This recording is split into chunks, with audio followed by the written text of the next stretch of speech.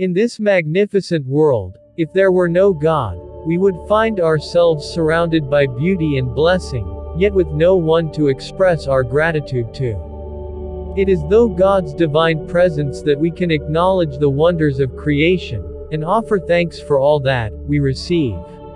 Reflect on the intricate beauty of mathematics, for God has employed its elegance in the creation of this world. The harmonious patterns and precise design testify to His wisdom and artistry. Recognize the hand of God in the mathematical perfection that underlies the tapestry of existence.